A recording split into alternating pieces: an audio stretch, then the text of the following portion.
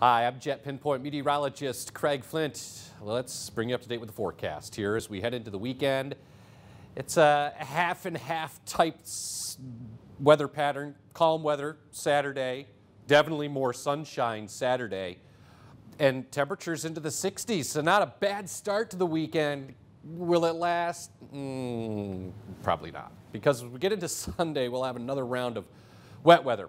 Another round of wind coming up too. Now the wind isn't going to be as strong as what we went through on Friday.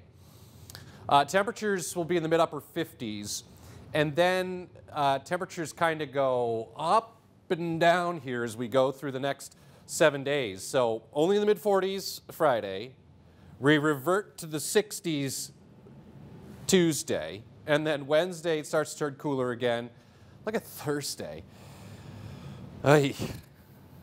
Going into April now, and yeah, we could have a little wet snow, and temperatures are only in the 30s on Thursday. Yuck. Turn it around, though, again, as we head into Friday. Sunshine, highs back into the 40s, and then beyond that into Easter weekend, weather's not looking too bad, so we'll take that.